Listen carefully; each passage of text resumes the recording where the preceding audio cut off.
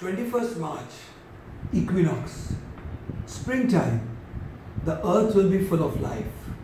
Life force energy will be springing up, which is why it is called spring. After severe, bitter winters, after the depressions, after the sunlight having eluded us for a long time, sunshine will be across. Colors will be across. Fruits, flowers, vegetation, grains, everything, earth will be abundant. And of course the human mind will recreate, the human mind will celebrate. It is called Navroze. 21st March, it's the day when the summer begins. It's the day when the days begin to get longer than the evenings, than the nights. And of course, that brings happiness, celebration.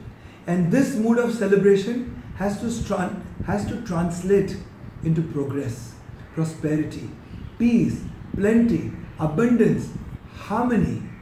Let life get harmonized. Let's have a holistic spring-summer program. Get Mickey Mouse.